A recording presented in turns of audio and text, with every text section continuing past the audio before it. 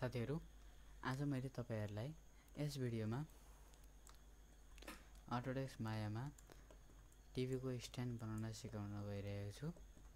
त्यसको लागि पहिला सुरुमा मैले यो दुईटा प्यानल लिन्छु, दुईटा भ्यू, यता 3D र यता फ्रन्ट भ्यू लिन्छु र यसमा गएर मैले एउटा पिक्चर इम्पोर्ट गर्छु। यो इम्पोर्ट गरे यसलाई माथि राखेर ठुलो बनाउँछु र डबल प्रेस गरेर यसलाई यता लिएर आउँछु। अब यो ग्रेडलाई अफ गरिदिन्छु। अब यहाँ च्यानल बक्समा गएर यसको एउटा लेयर बनाएर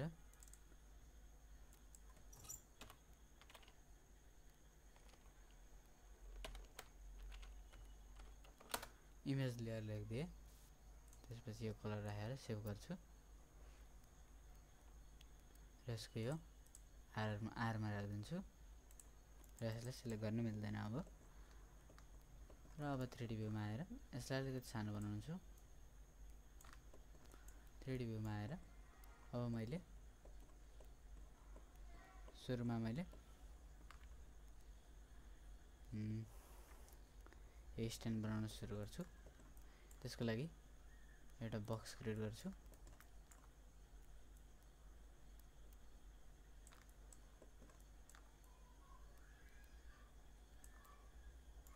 यतिको लिन्छु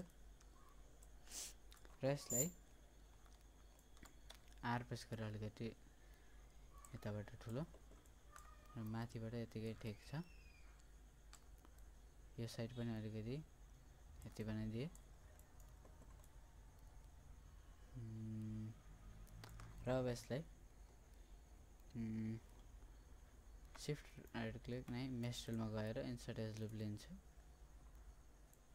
इन्सर्ट एज लुप मैले चारैतिर राख्दिन्छु, मोडलको चारैतिर।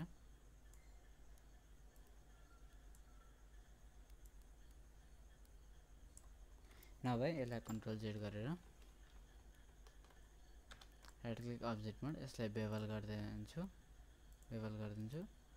सेगमेन्ट बढाएर फ्रिक्सन अलिकति कम गरिदिन्छु, फ्रिक्सन अलिकति मात्र राख्छु।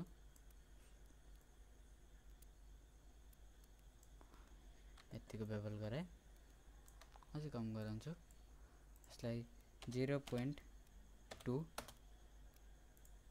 0.01 0.03 गराउँछु र राइट क्लिक अब्जेक्ट मोड गर्छु। अब यसलाई सिलेक्ट गरेर कन्ट्रोल प्लस डी गर्छु र आर दाबेर सानो बनाउँछु। त्यसपछि यो साइडबाट अलिकति ठुलो बनाउँछु, यो साइडबाट पनि अलिकति ठुलो,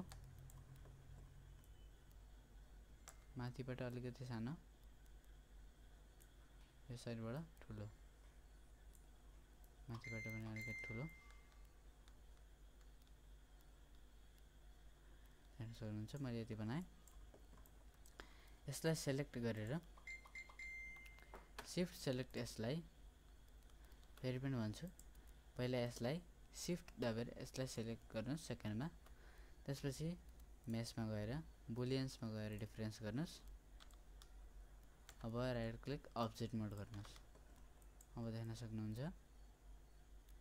हाम्रो यो पार्ट बनिसकेको छ यति। त्यसपछि अब यसलाई सेलेक्ट गरेर हाइट अलिकति ठुलो बनाएँ र अब फेरि मेश टुलमा गएर इन्सर्ट एज लुप लिन्छु। अब चाहिँ मैले मेश टुलमा गएर इन्सर्ट एज लुपको बक्समा गएर यहाँ मैले मल्टिपल एज लुप सेलेक्ट गरेर 2 इन्टर गर्छु र यहाँ सेन्टरमा एउटा यसरी एज लुप हाल्छु। अब आर सेलेक्ट गरेर यसलाई अलिकति डिस्टेन्समा राख्छु, यति डिस्टेन्समा। त्यसपछि फेरि इन्सर्ट एज लुपमा गएर दुईटा इन्सर्ट एज लुप यहाँ राखिदिन्छु। आर प्रेस गरेर यसलाई पनि यतिकोमा राखिदिन्छु। यसलाई चाहिँ अब राइट क्लिक फेस मोडमा जानुस्। यसलाई शिफ्ट यसलाई सेलेक्ट गरेर मुभ टुलमा आएर शिफ्ट प्रेस गरेर माथि एक्सट्रुड गरिदिनुस्।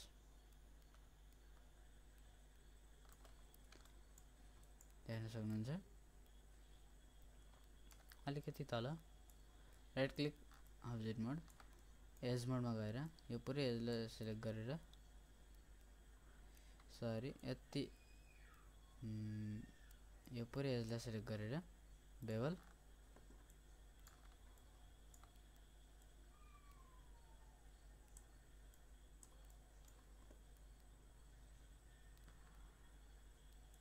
यसलाई फ्रिक्सनलाई 3 यसलाई 4 हाल्छु। राइट क्लिक अब्जेक्ट मोड गर्छु। अब देख्न सक्नुहुन्छ यो पनि अलिकति स्मुथ बनिसकेको छ। अब चाहिँ म टप भ्यूमा जान्छु। यहाँ त्यसपछि यहाँ गएर एउटा क्यूब क्रिएट गर्छु। फेरि 4 प्रेस गरेर वायरफ्रेम मोडबाट हेर्न सक्नुहुन्छ। पर्सपेक्टिभमा गएर 5 प्रेस गरेपछि वायरफ्रेमबाट अफ हुन्छ। डब्लु प्रेस गरेर यसलाई मुभ टुलले माथि लिएर आउँछु। अलिकति माथि आर प्रेस गरेर यसलाई ठुलो यताबाट फेस मोड डब्लु प्रेस गरेर अलिकति तल राइट क्लिक अब्जेक्ट मोड र अब यहाँ बेभलमा गएर यसलाई पनि फ्रिक्सनलाई 0.5 राखेर सेगमेन्ट बढाइदिनुस्। राइट क्लिक अब्जेक्ट मोड हाम्रो यति बनिसकेको छ।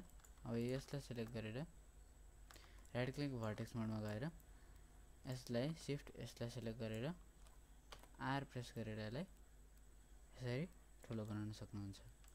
राइट क्लिक अब्जेक्ट मोड अब यिनी दुईटालाई सिलेक्ट गरेर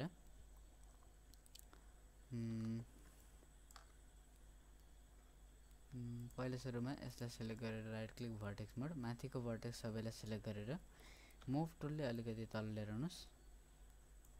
राइट क्लिक अब्जेक्ट मोड यसलाई पनि अलिकति तल। अब यिनी सबैलाई सिलेक्ट गरेर मेसमा गएर कम्बाइन गर्नुस्। कम्बाइन गरिसकेपछि अब यहाँ आउटलाइनरमा गएर यसको यो हिस्ट्री आएको छ। यसलाई अब यो पोलिक्युब 6 मा गएर सेलेक्ट गरेर यसको हिस्ट्री डिलिट गरिदिनुस् र अब यो बचेको यसलाई डिलिट गरिदिनुस्। आउटलाइनर अफ गर्दा हुन्छ र यसलाई पनि अफ गर्दा हुन्छ। हाम्रो स्ट्यान्ड बनेर रेडी भएको छ। अब मैले यसलाई सिलेक्ट गरेर right click assign new material गर्छु। फङ्गी र फङ्गीमा गएर फाइल त्यसपछि फोल्डर माई कम्प्युटर ईमा कलरमा वुडमा गएर मैले एउटा कलर चुज गर्छु। यो कलर हाल्छु। त्यसपछि 6 प्रेस गरेपछि कलर देखिन्छ तपाईको र यहाँ प्लेस 2D टेक्सचर 1 मा गएर रिपिट युभीमा मैले 20 लेख्छु। यसमा पनि 20 लेखिदिन्छु। अब देख्न सक्नुहुन्छ हाम्रो कलर पनि भइसक्यो यसको। अब मैले एउटा सिम्पल टाइपको टिभी पनि बनाएर देखाउन गइरहेको छु। त्यसको लागि टप भ्यूमा गएर एउटा क्यूब क्रिएट गर्नुस्। सेन्टरमा 4 प्रेस गरेर वायरफ्रेम मोड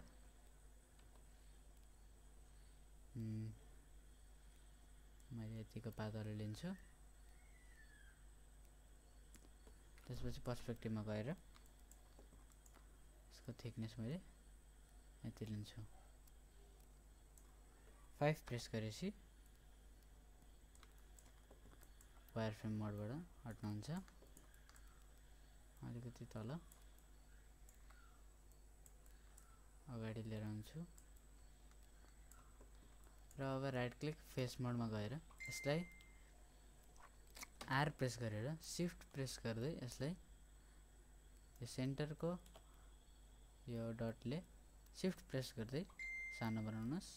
त्यसपछि डब्लु प्रेस गरेर मुभ टुलले शिफ्ट प्रेस गरेर यो एक्सिसमा यसलाई अलिकति भित्र लिएर जानुस्। अनि त्यसपछि पछाडिको फेसलाई सेलेक्ट गरेर आर प्रेस गरेर शिफ्ट प्रेस गर्दै यो डटलाई सानो बनाउनुस् यस्तै गरी। त्यसपछि डब्लु प्रेस गरेर अलिकति तल लिएर जानुस्।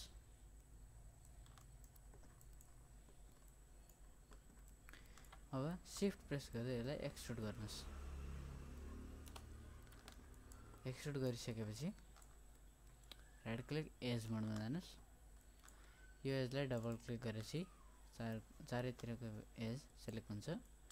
त्यसपछि एडिट मेशमा गएर यसलाई डिटेच गर्नुस्।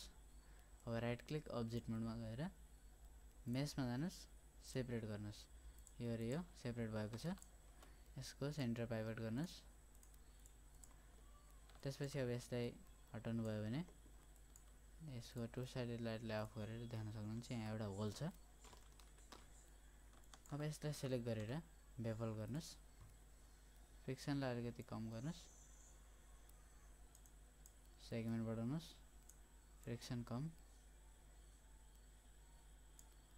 यति 0.1 0.07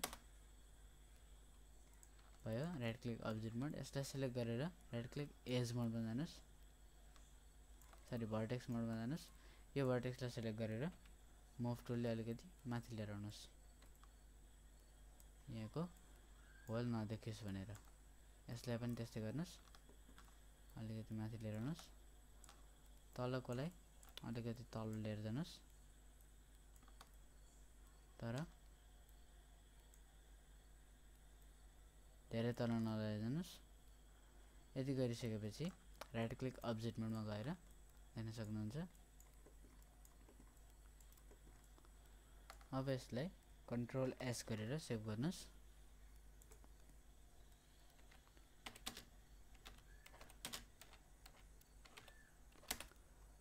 सेभ गरेपछि यसलाई सेलेक्ट गर्नुस्।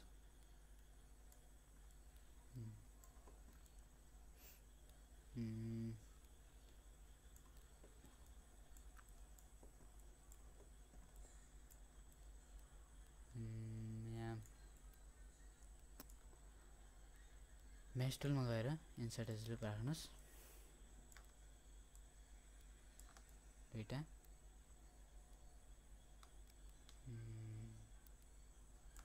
यतापट्टि पनि आर प्रेस गरेर यसलाई ठुलो बनाउनुस्।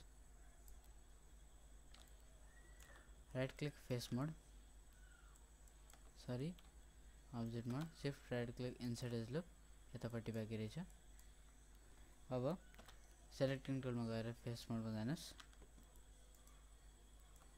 र राइट भ्यूमा गएर यति पुरै सेलेक्ट गरेर डिलिट गर्नुस्। कन्ट्रोल जेड एज मोडमा गएर यसलाई डबल क्लिक डब्लु प्रेस गरेर अलिकति तल राइट क्लिक फेस मोडमा यो सबै फेसलाई सेलेक्ट गर्नुस् यसरी, डिलिट। राइट क्लिक एज मोड पर्सपेक्टिभमा जानुस्। त्यसपछि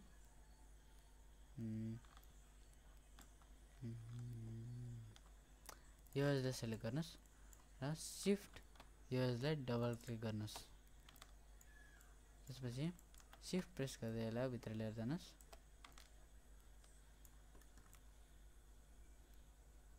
कन्ट्रोल जेड शिफ्ट प्रेस गरेर यसलाई पनि सेलेक्ट गर्नुस् र यता साइडको पनि शिफ्ट प्रेस गरेर यसलाई सेलेक्ट गर्नुस्। शिफ्ट दाबेर यसलाई भित्र लिएर जानुस्।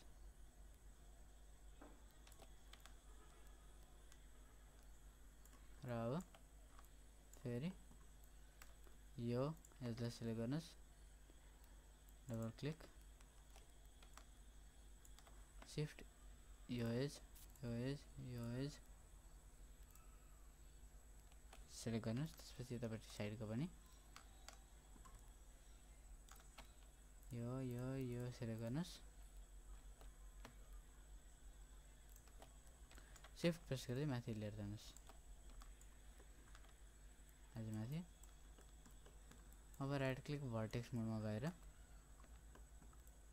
सरी एज मोडमा गएर यो एजलाई सिलेक्ट गर्नुस्, अलिकति साइडमा लिएर आउनुस्। राइट क्लिक भर्टेक्स मोड, यसलाई सिलेक्ट गरेर भित्र अलिकति माथि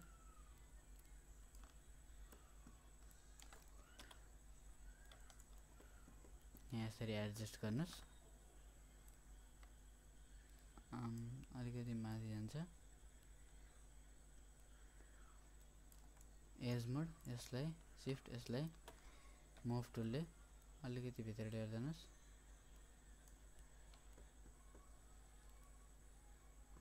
राइट क्लिक भर्टेक्स, यसलाई शिफ्ट सेलेक्ट, यसलाई पनि भित्र,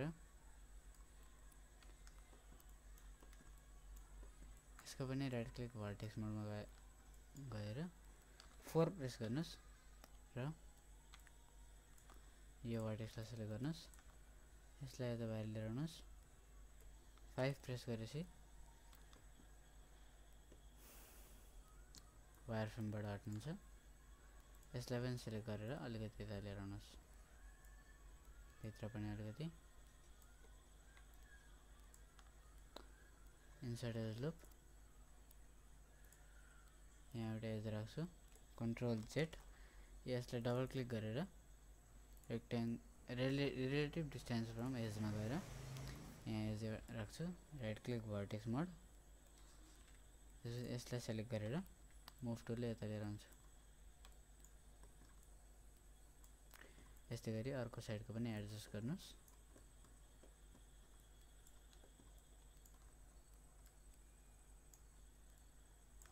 लाइटिङमा गएर यसलाई 2 साइड लाइटिङ 4 प्रेस गरेर वायर फ्रेम मोडमा यसलाई सिलेक्ट गरेर बाहिर 5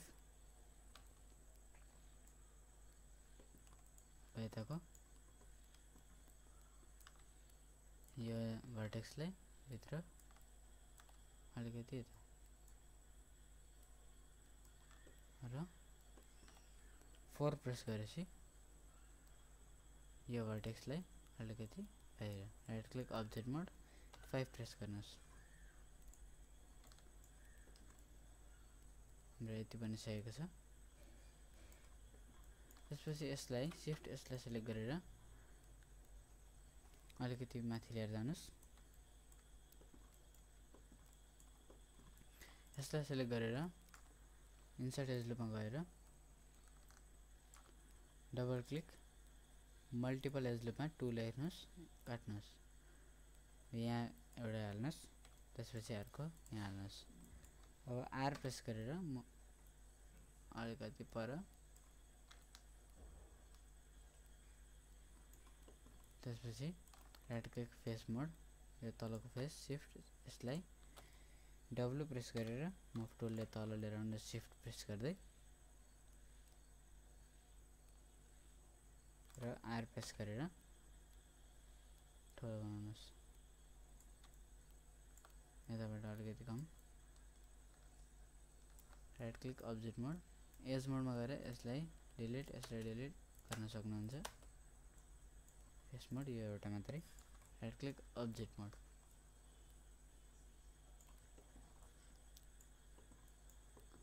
र अब यसलाई सिलेक्ट गरेर 6 प्रेस गरेपछि यो कलर आयो अघि हालेको। र यसलाई सिलेक्ट गरेर right click assign new material, fungi, यहाँ गएर ब्ल्याक कलर चुज गर्छु र अलिकति ब्ल्याकलाई कम गर्छु। त्यसपछि यसलाई पनि त्यही कलर हाल्दिन्छु भर्खरको र राइट क्लिक फेस मोडमा गएर यसलाई right click assign new material, fungi, यसलाई पनि ब्ल्याक, यसलाई चाहिँ कम। राइट क्लिक अब्जेक्ट मोड, अब देख्न सक्नुहुन्छ हाम्रो टिभी र हाम्रो यो टिभीको स्ट्यान्ड रेडी भइसकेको छ। अब यसलाई कन्ट्रोल एस गरेर सेभ गर्नुस् र अब यो इमेजलाई च्यानल बक्समा गएर यसलाई यसलाई अब सेलेक्ट गरेर डिलिट गर्न सक्नुहुन्छ र यो लेयरलाई पनि राइट क्लिक गरेर डिलिट लेयर गरिदिनुस् एफ अब यिन दुईटालाई सेलेक्ट गरेर मेसमा गएर कम्बाइन गर्न सक्नुहुन्छ कन्ट्रोल एस गरेर सेभ गर्नुहोस्